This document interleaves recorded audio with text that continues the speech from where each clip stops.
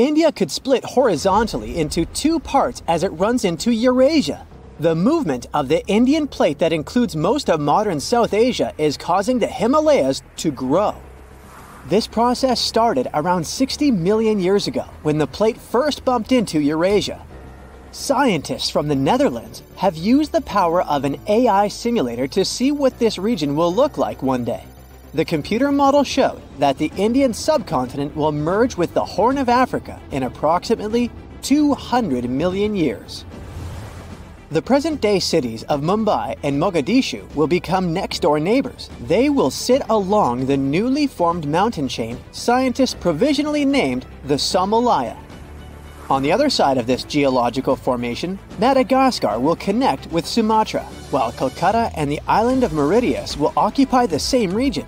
Sri Lanka would cease to exist as it becomes part of the Indian mainland. Further to the north, scientists predict that the Himalayas are going to increase in height in the foreseeable future. As the Indian plate continues to mile northward, there will be major changes to the surrounding landscape.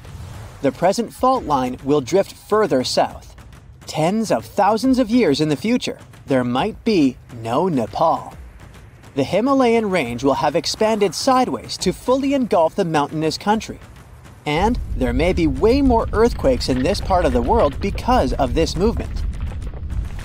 Most researchers agree the speed at which India is moving northward into Eurasia is barely 1/10 of an inch every year. Some of them think this is happening because of the plate's buoyancy. It prevents the Indian plate from sinking into the mantle, which gives Tibet its elevated topography. Other scholars believe that the structure is buckling under the pressure. The process resembles what happens to a sheet of paper when you push it horizontally against a wall. As you apply more pressure to its edge, the sheet starts to rise in the middle. In the real world, this bulge would be the Tibetan Plateau. A recent theory gives us the third explanation for the process. Their paper still has to undergo peer review, but the findings are intriguing. The international team of researchers introduced a new concept: the delamination of the Indian plate. This term simply means the separation of layers in a material that is supposed to be bonded together. Think of a sandwich that has cheese and ham slices between two buns. Take one of those layers out of the sandwich and you get delamination. In geological terms, this process involves the upper part of the plate peeling off and moving upwards. In the case of the Indian plate, this is the section that supports Tibet's elevation. The lower section is denser, which causes it to sink into the mantle. Plate tectonics are, in this way, similar to a layered cake. Chefs place the spongy, denser layer at the bottom, so the heavier top doesn't crush it. Scientists developed their thesis by analyzing helium gases in water samples from the region's hot springs. Helium-3 is a rare isotope that shows that the mantle is close to the surface of the Earth. Researchers measured helium isotope ratios at 200 Tibetan springs.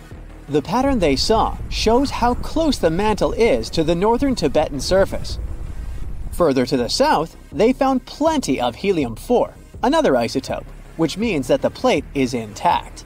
It forms a barrier that helium-3 cannot penetrate, except in one region near Bhutan, in the eastern part of the Himalayas.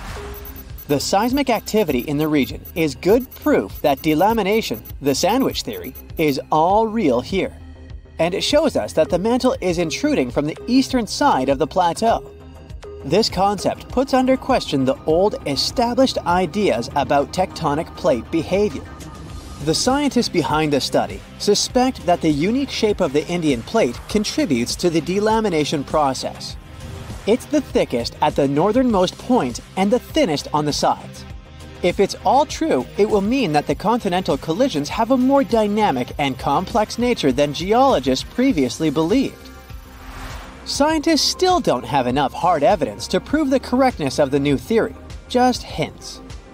Drilling to depths of over 60 miles is mechanically impossible right now. Such excavations are necessary to be 100% sure that the delamination process is going on. With the right technology, we would be able to better understand the hazards associated with earthquakes in the Asia-Pacific region. It's home to the famous Ring of Fire, where 75% of Earth's volcanoes are located. 9 out of 10 all earthquakes take place here. The India-Australia-Capricorn tectonic plate beneath the Indian Ocean is also important for solving Earth's tectonic mysteries. The term geophysicists use for such locations is nascent plate boundary. These are plates where tectonic plates are just starting to pull apart or push against each other. They represent the initial stage of a full-fledged plate boundary. Such a geological transformation unfolds at a pace of barely 5% of a single inch per year. That's about as long as a strand of spaghetti is wide. This shouldn't worry us too much from today's perspective. The India-Australia-Capricorn plate is destined to split in half over the course of tens of millions of years. Scientists from France studied records of 2 earthquakes that happened in 2012 and concluded there must be a nascent boundary there. Earthquakes normally occur at places where 2 or more tectonic plates meet. But the tremors in the Indian Ocean happened in the middle of the plate. The scientists used sonar scanning to map out the sea floor and see what was really going on there. After further examination of the marine area off the coast of Western Australia, researchers found a complex network of 62 pull-apart basins along a fracture zone.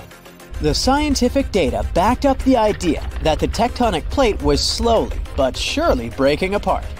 It's another proof that the outer layer of our planet is dynamic, not static.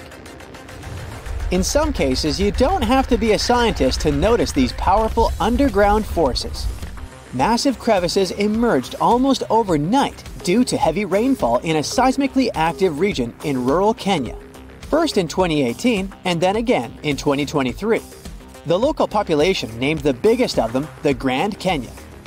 These events were not one-time incidents, but signals from the East African Rift System, part of the Great Rift Valley. This huge geological phenomenon stretching from Jordan to Mozambique shows us the gradual splitting of the African continent into 2 subcontinents. You can find rift valleys all around the world as proof of how tectonic plate movements are changing the planet. The East African Rift shows the underlying dynamics of the Nubian and Somali plates. The Nubian plate bears most of Africa, and the smaller Somali plate cradles the Horn of Africa. The 2 are gradually moving away from one another, which causes the formation of crevices within the Rift Valley. This process of continental rifting, going on at a rate slightly faster than the one in India, will eventually lead to the split of Africa into 2 continents. The whole process, which is about to happen in the next 10 to 50 million years, marks a significant geological event that reminds us of Earth's historical transformations. The last time our planet's geography changed so drastically was during the Jurassic period. The world map from the period looks recognizable, but the land masses were oddly positioned from the modern perspective. In the north, Eurasia was still loosely connected to North America, which was at the time called Laurasia. This landmass was slowly moving away from the supercontinent of Gondwana, further down south. It consisted of what we know today as Africa, South America, Australia, and Antarctica. At the time, the Indian plate was closer to Madagascar than to Eurasia, as it is today. Imagine there is a huge crevice right under your house. What would you do? Probably pick up your belongings and evacuate the structure. This is what happened to one Kenyan back in 2018. A massive crevice formed almost overnight under his home. The man escaped to safety, but the event revealed a deeper issue. Much deeper than most people thought. The crevice appeared after a month of heavy rainfall. This part of the country, west of the Kenyan capital of Nairobi, sits in a seismically active region. The massive hole in the ground was covered with ash from a nearby dormant volcano. The crevice in the ground ran for miles, and it was 65 feet wide in some places. It was as deep as the Hollywood sign is tall. The gaping hole damaged a vital local road. People soon dubbed it the Grand Canyon. But this is no laughing matter. The same thing happened in 2023. Kenya's highway authority had to close the busy road for repairs once again. Preliminary reports showed that heavy rains were the likeliest cause. The rupture itself is part of the Great Rift Valley. It extends from Jordan in the north to Mozambique in eastern Africa. Its total length is nearly 1.5 times the distance from New York to Los Angeles. Rift valleys are located all over the planet. They're lowland places where tectonic plates move apart or rift. These are huge slabs of rock in Earth's outermost layer. They rest on molten rock underneath, which makes them unstable.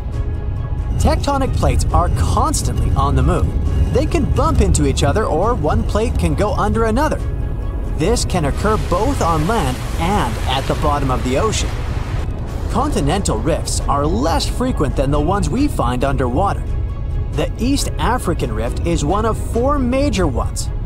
The nearby Arabian Plate has been on the move for the last 30 million years. When it separated from the African mainland, it created the Red Sea and the Gulf of Aden. When you look at the physical map of Africa, it looks like one contiguous landmass. But when you dig deeper, quite literally, you realize it rests on 2 tectonic plates. The Nubian one carries most of the continent. The smaller Somali Plate holds the Horn of Africa. The crevice in Kenya appeared in the Rift Valley between these 2 plates. That's because they're moving away from each other.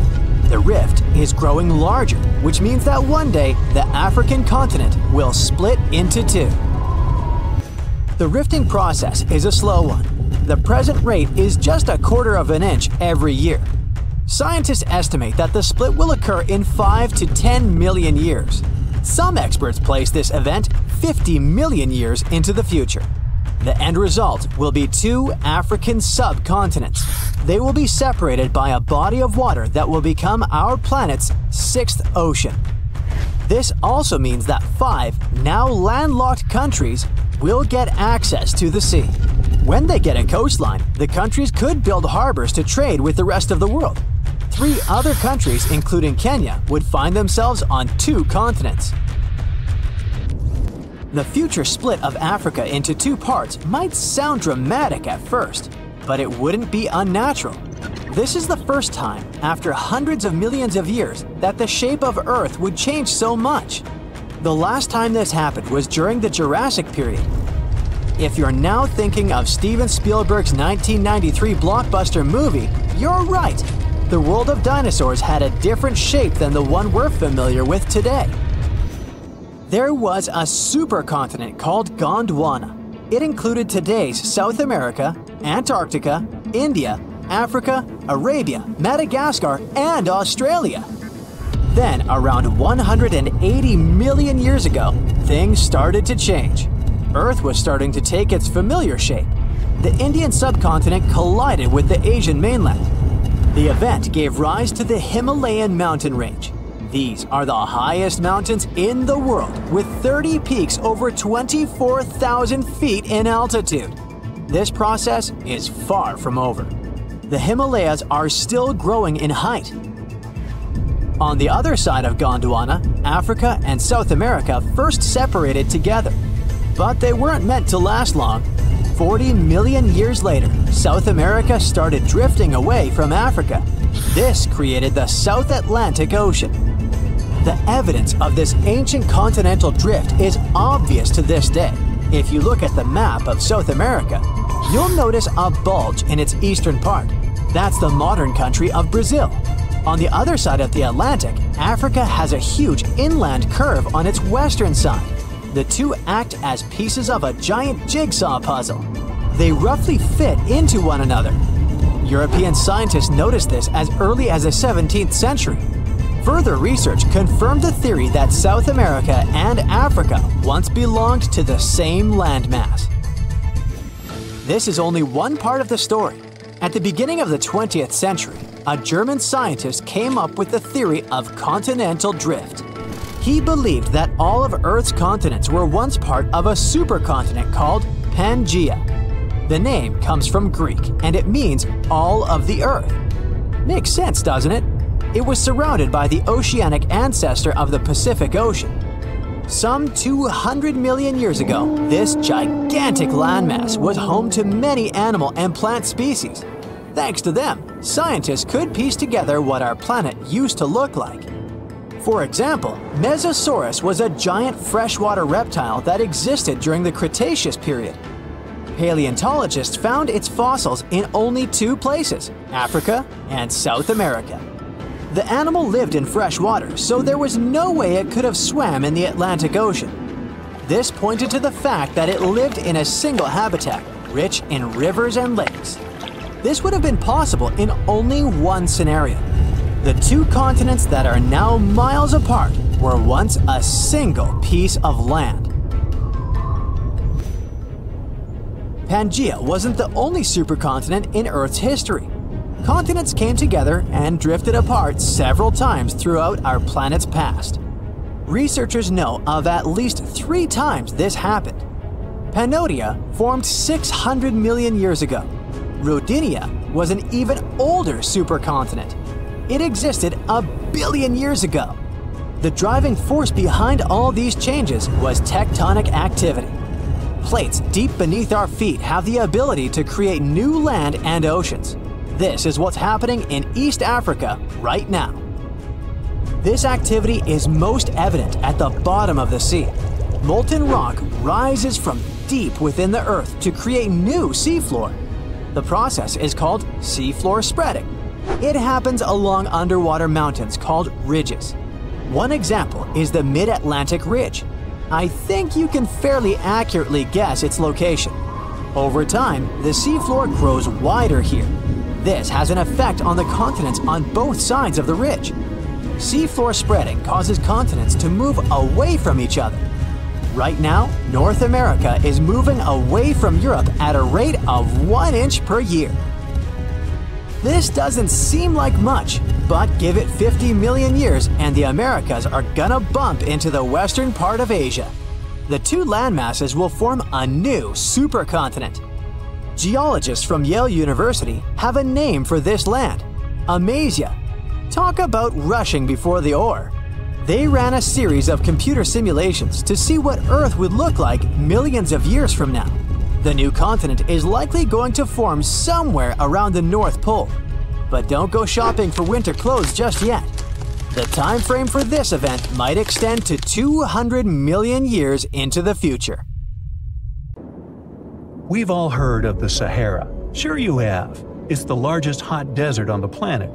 A sea of sand covering an area larger than the contiguous United States. But have you ever wondered what lies beneath the sand dunes? To answer this question, we must travel deep into the past of our blue planet. Up until some 6,000 years ago, the Sahara was grassland. Humans were around at this time, not me, spreading agriculture around the planet. In the north of Africa, the color green dominated. Plenty of rainfall meant that there were lakes, rivers, pastures, and even forests. A completely different image of the Sahara from the barren landscape of today. But then the climate started to shift. The region became parched, and the vegetation started disappearing. The wind did the rest. It took away the fine sediment after there were no plant roots to hold the ground together. Give it a couple thousands of years, and you get a familiar image of the Sahara. Sand and rocks stretching as far as the eye can see. But when it comes to volume, only a quarter of the Sahara is actually sand. The yellow sands of the Sahara are just one part of the story. The desert has many other features, such as gravel plains, salt flats, and plateaus. Makes you think if we understand the word desert correctly. For people who study such terrains, geologists, there is only one condition for defining a desert: precipitation. If an area gets little or no rain, then it's considered a desert. The Sahara certainly fits the bill. Its average annual rainfall is just 3 inches. Compare that to the nearly 45 inches a year in New York. When we look at precipitation, this sandy desert is only the third largest in the world. Number 1 and 2 are Antarctica and the Arctic. They are larger than the Sahara by millions of square miles. It sounds odd, but there is more than one type of desert. The first two are polar deserts, while the Sahara is a subtropical desert. But the difference in air temperature are staggering. In Antarctica's interior, temperatures plummet to minus 76 degrees Fahrenheit. Compare that to the highest temperature on record in the Sahara of 136 degrees Fahrenheit. But this desert has a cool side. At night, the temperature is roughly the same as the average yearly temperature in Denmark. This hot and cold roller coaster makes it hard to choose the right outfit when venturing into the Sahara. And what about the sand? How deep is it actually? The depth varies between 70 and 140 feet. That's not too deep. If you put the Statue of Liberty in a tall dune, half of it would still stick out of the sand. Its vast amounts in the Sahara were created by aeolian processes. That's Greek for wind. Over time, it blows and shapes the surface of the earth. In dry areas with sparse vegetation, winds erode the ground much faster. That's what happened in North Africa. Under all that sand is the bedrock and cracked clay. If you started digging, you would find the same everywhere on the planet, with one important difference. There is some type of soil covering the bedrock. This is not the case in the Sahara. Because of the arid climate and a lack of vegetation, sand covers the ground below. Over the course of thousands of years, a lot of interesting finds ended up in the desert sand. For example, there are petrified tree trunks. These are essentially preserved prehistoric trees. They date back to the time when the region was lush green. In some places, the trees of this fossilized forest are at least 65 feet tall. The wood is so well preserved that you can still see the texture and knots. There are even fossilized pine cones. In 1992, scientists found glass fragments in eastern Sahara. These canary yellow glass shards were scattered across hundreds of miles. They didn't belong to an ancient civilization, although ancient Egyptians used them to make jewelry. In fact, the breastplate of King Tut had a beautiful scarab beetle centerpiece made from this desert glass. For a long time, scientists were puzzled about the true origins of these fragments. They finally concluded that the glass was around 29 million years old. It is an impact tape. If that sounds like it has something to do with the word impact, you are correct. These rocks are formed when a meteorite hits the surface of the Earth. This generates a lot of heat.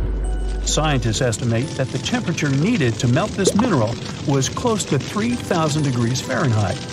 Apart from the regular fine-grained sand, we also have melted sand in the Sahara. But the desert conceals other unlikely artifacts. Shark teeth are a common find in Morocco, which sits in the western part of the Sahara. What are the fossilized teeth of these marine predators doing in the middle of the desert?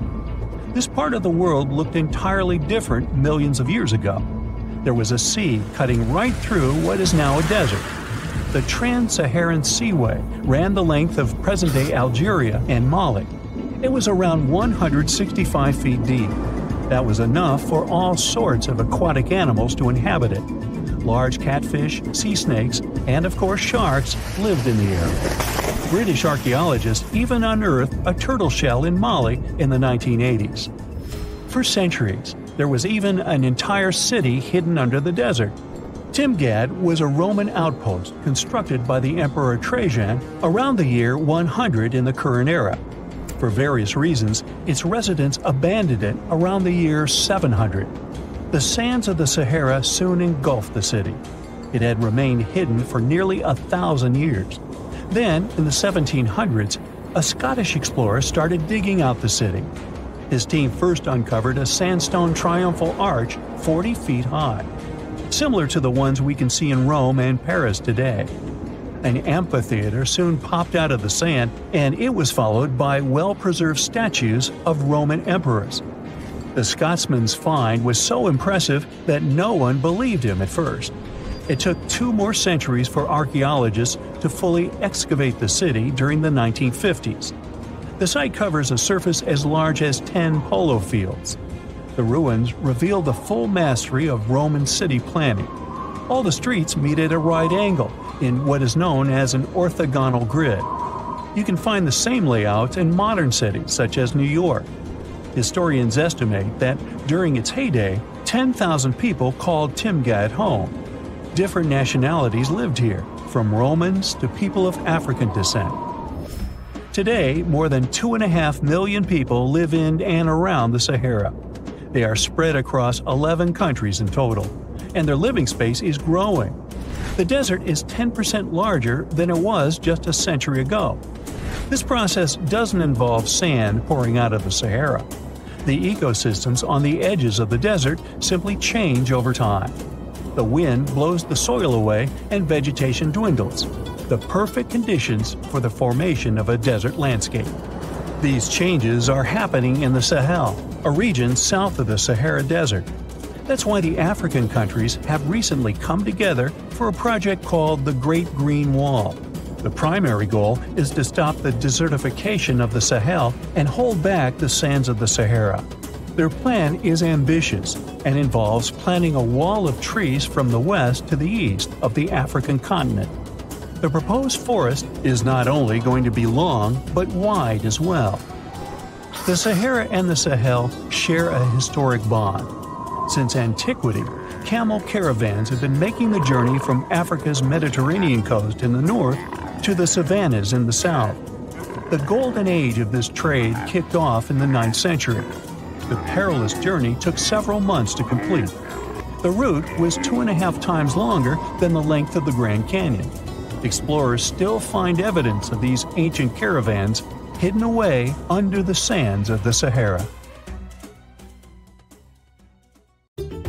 You plan to spend your summer vacation in Africa. The final destination is the Sahara Desert. It's located in northern Africa, stretching from the Atlantic Ocean to the Red Sea.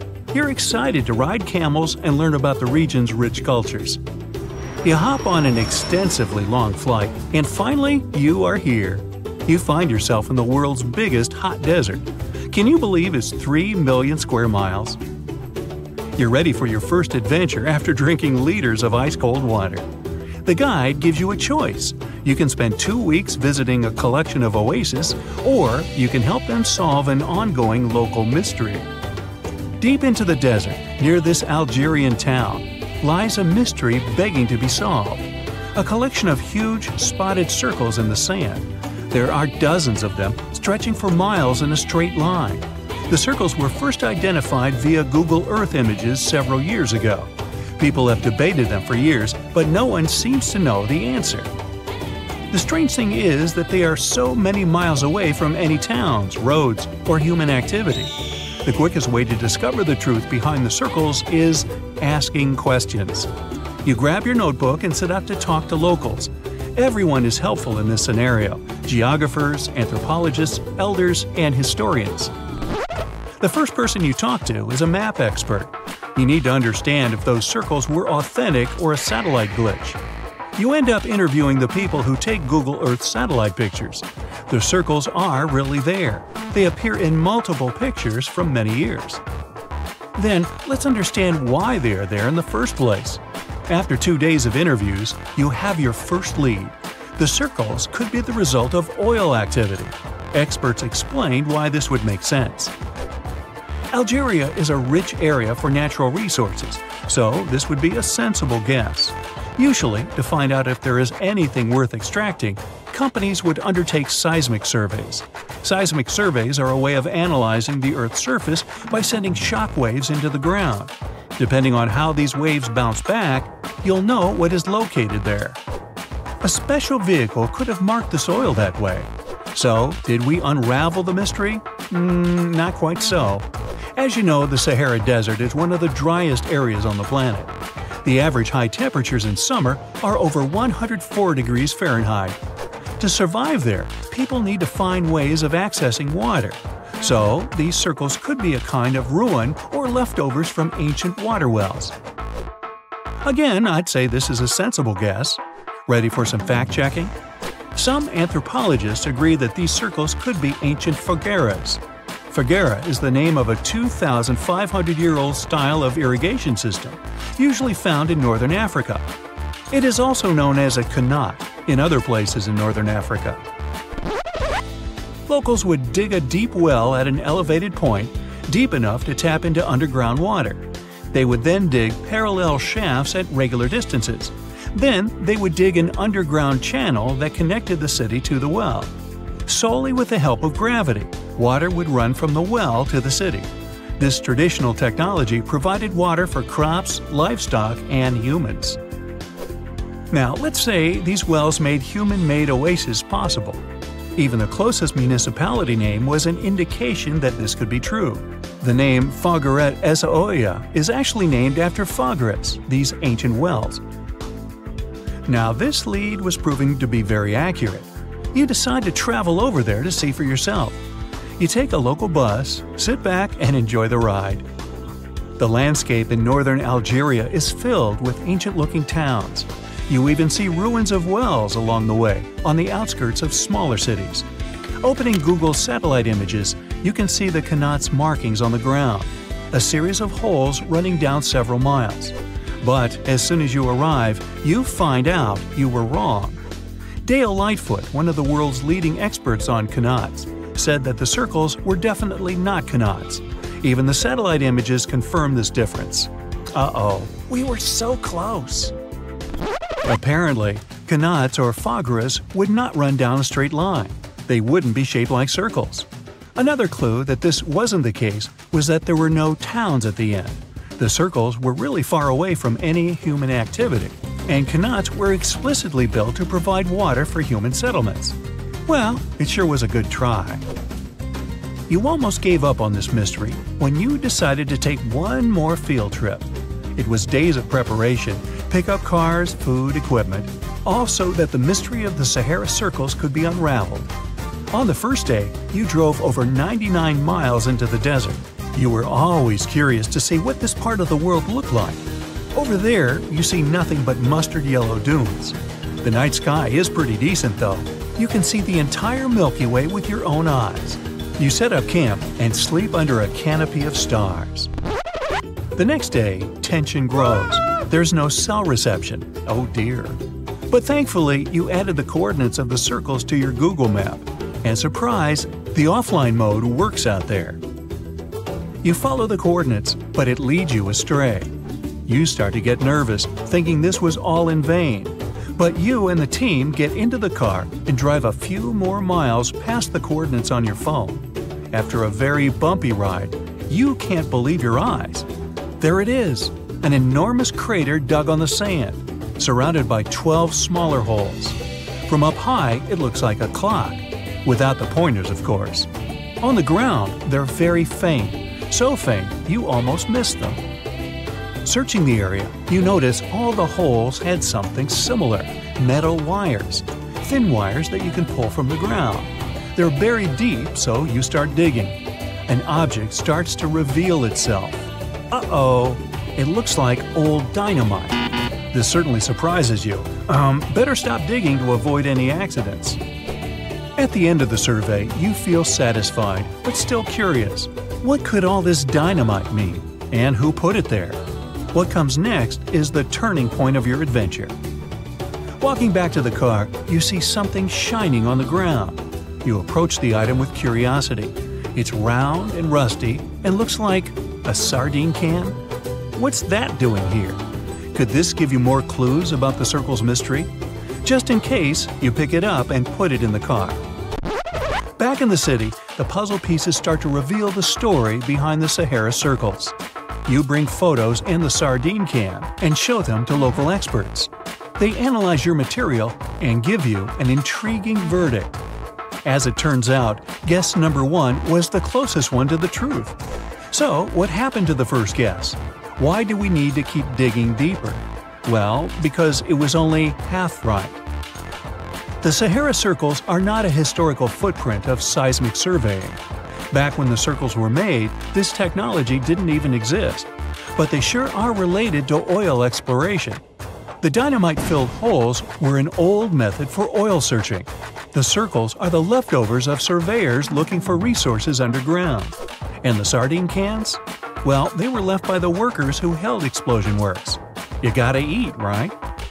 According to the model of the can, this happened more or less around the 1950s and 1960s. So these circles aren't even that ancient. More like modern ones, if you ask me. Well. Hope you are glad you tagged along and helped unravel this mystery.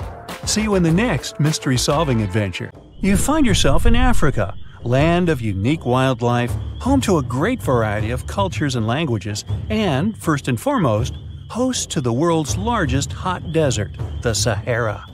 It's daytime, and you are thirsty for some water and shade.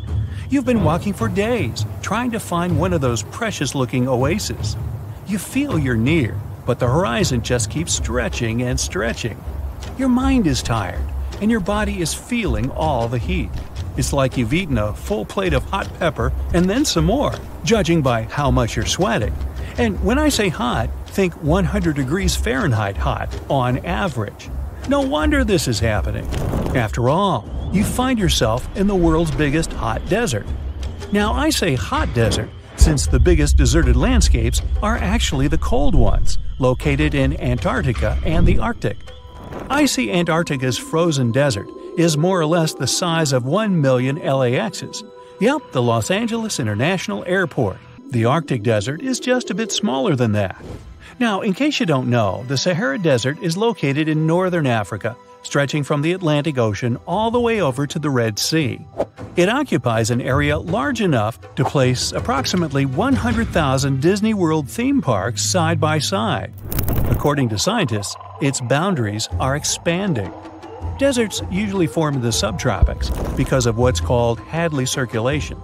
The air rises at the equator and descends into the subtropics.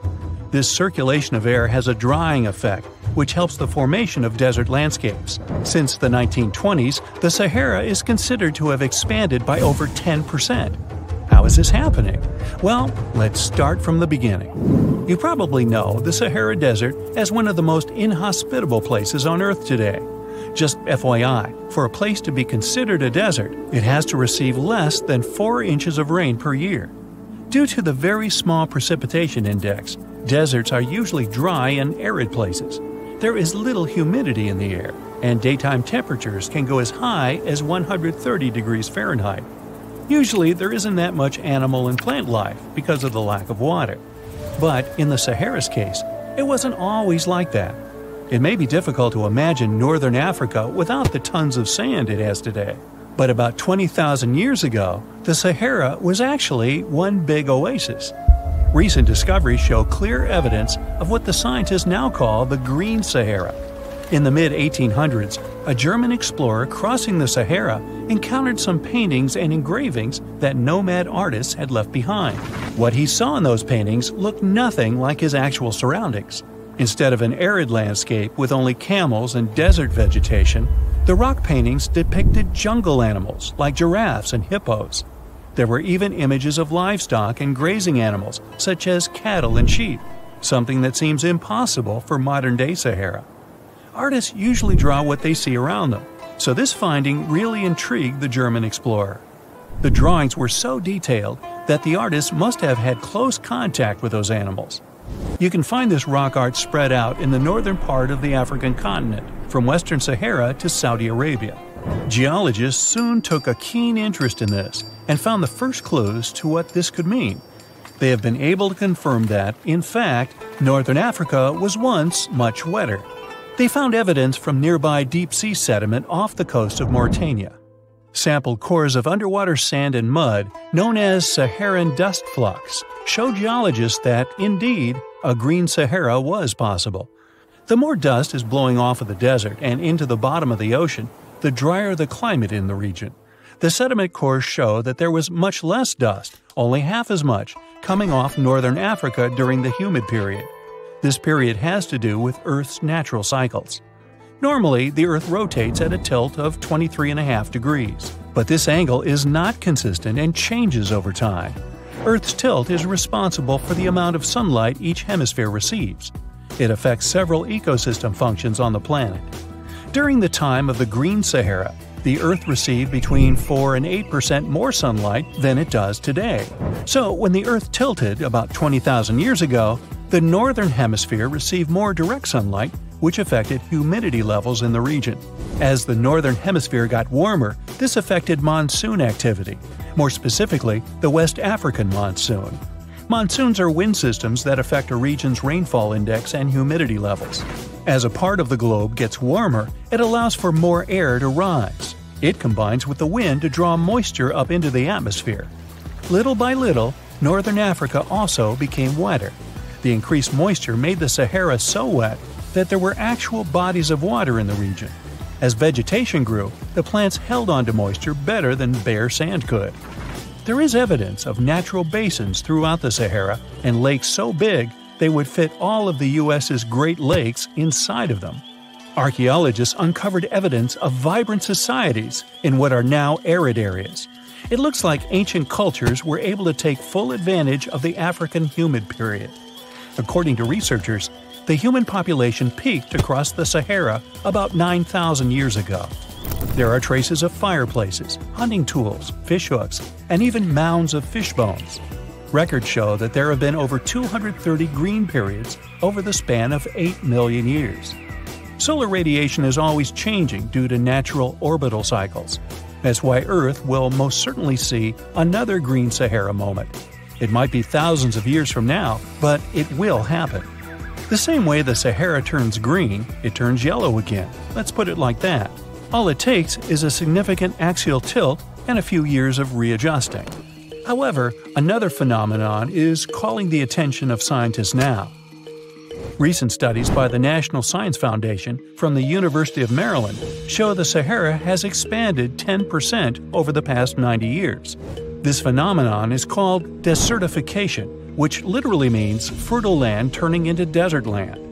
The Sahara Desert is now advancing into the semi-arid region of Sahel. In 1950, this region was home to 31 million people. Today, its population is over 100 million people. This rapid population growth has largely contributed to the Sahara's expansion. Farmers that were once nomads began settling down. Land usage grew more intense, aiding in weakening the soil. The demand for food has caused an overcropping of the land, so even more of it is turning into the desert now. The study also shows that natural climate cycles can affect rainfall in the Sahara and the Sahel. Scientists affirm that all deserts fluctuate, not only the Sahara. A desert's boundary may expand in the dry winter and contract during the wetter summer. South of the Sahara lies the Chad Basin. It is a natural body of water that now serves as an indicator of the Sahara's expansion. The Chad Basin is located in the region where the Sahara is advancing southward. An atmospheric and ocean expert from the University of Maryland explains that rainfall has reduced greatly in the entire region. Due to reduced rainfalls, there is less water across the entire basin, and even Chad Lake is drying out. Just like the Sahara, the Atacama Desert in Chile, deemed the world's driest, is also expanding. It is located north of the city of Santiago, and its southern border is expanding toward the Chilean capital. Because the climate is getting drier and drier here, the city of Santiago risks turning into an arid or semi-arid region itself. The once fertile valleys of local rivers that lived on agriculture and livestock for many generations are losing their revenues as Chilean land is turning into a desert. Since 2010, Santiago has received only a third of its annual rainfall. Outside of the city, farmers are digging holes in search of blue gold, or simply put, water. The situation here is very similar to that of Sahel. So tell me this, were you as surprised as I was to find out what has been happening in the Sahara region? Feel free to share in the comments below.